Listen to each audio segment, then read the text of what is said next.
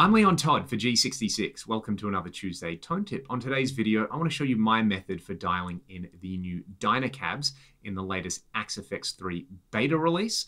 I'm going to be using the front panel for this entire video, and I would encourage you to play along with your own rig if you're trying out this beta firmware. Let's dive straight into it. If you want to know more about these cabs, I have a video up on my channel, which I'll link in the video description. Otherwise, let's go. Let's take a very quick look at the preset that I've got in here. It's very straightforward, just an input block into the looper, an amp, a cab, and then a reverb, which I have bypassed. That is then going to output 1. It's going straight into my audio interface and into Pro Tools with no post-processing. So what I've done is I've prepared a little loop in here already. Just kind of trimmed the start and the end so it's a little more pleasant to listen to. I've got the amp at my preferred settings in here. So bass turned down a little bit, mid turned up a bit on the ODS 100 clean and a bit of extra gain. The reverb, remember, was bypassed. So let's go over to the cab block. I've got the Dyna-Cab. The cab block is at its stock settings. So it's just the 1x10 BF prints with a condenser. Distance is 0, level is 0, the position is on the cap. Just out of curiosity, let's have a listen to what this sounds like.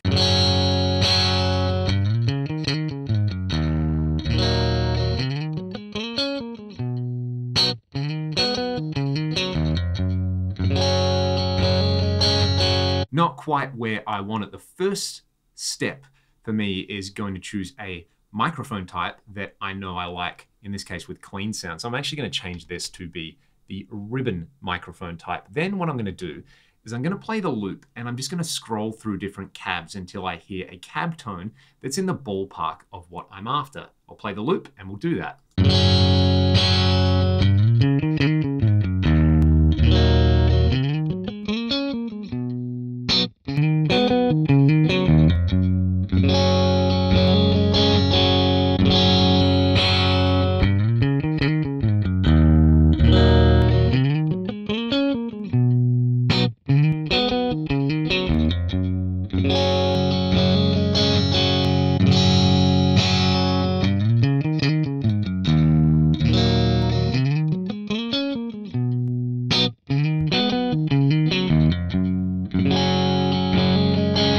Quite happy with that rumble cab right there. The next step that I'm going to do is I'm going to populate cab slot 2 and cab slot 3 with that same rumble cab. I'm then going to set one of these rumble cab types to the dynamic and the other to condenser.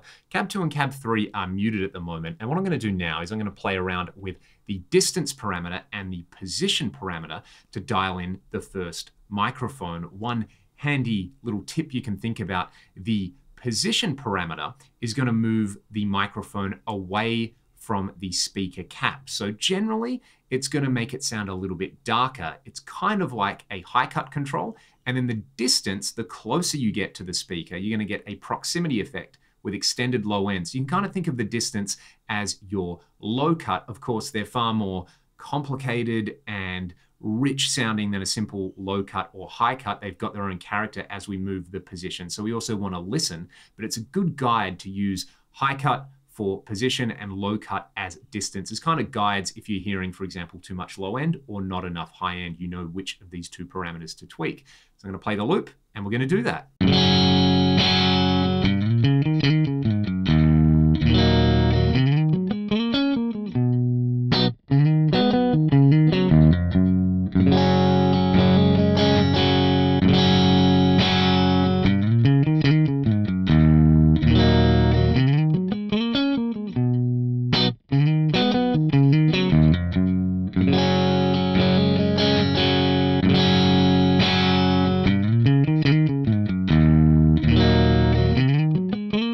So I'm pretty happy with that so far. You could see there was kind of a sweet spot in between about 3 and 4 on the position, and then somewhere less than 5 centimeters for the distance. What we're going to do now is mute that cab, and we're going to repeat that process for the dynamic mic and the condenser mic on the same cab. Let's go.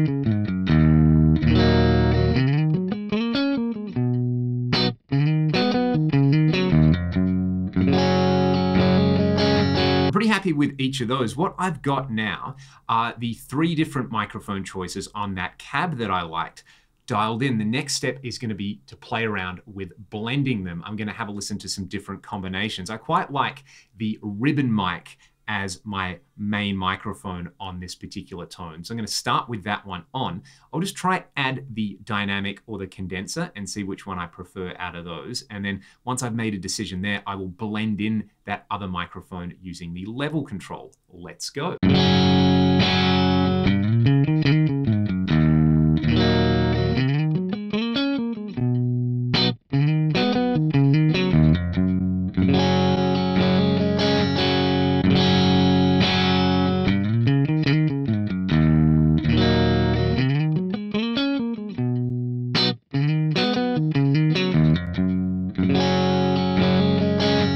What I like about this approach is at this stage, I'm just purely relying on my ears.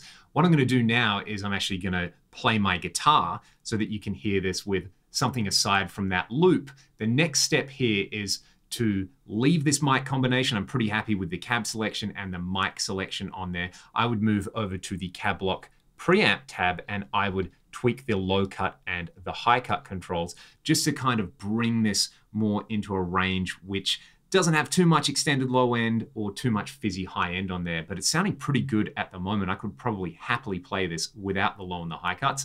They're just going to be icing on the cake.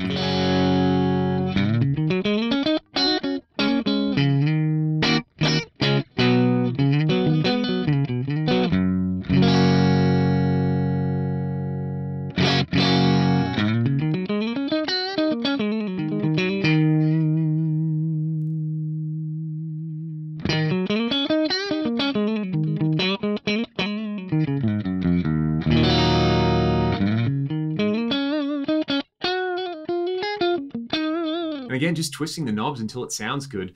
I'm really happy with that as a sweet clean tone with my Strat. I'm going to kick the Rich Hall reverb in and just play a little bit more for you.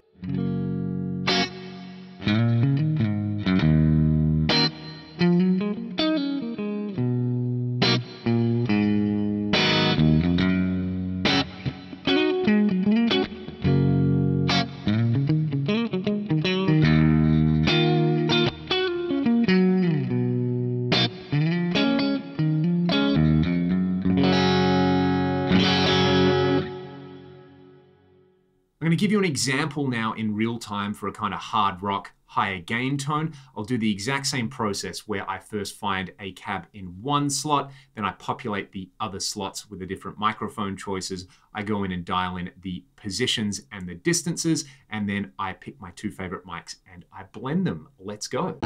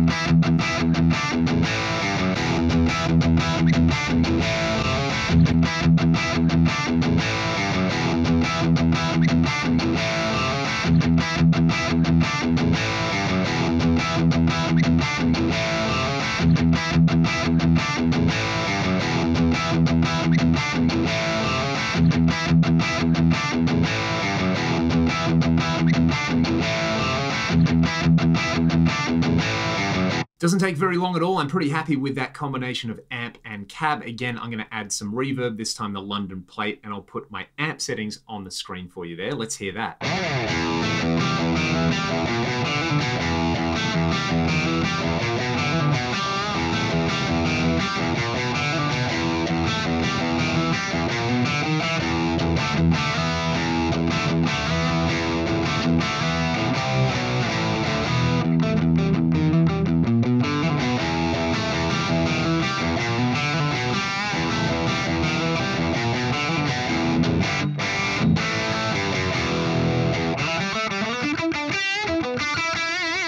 As I said at the start of the video, I would highly encourage you to try this approach when trying out the new Dyna-Cabs.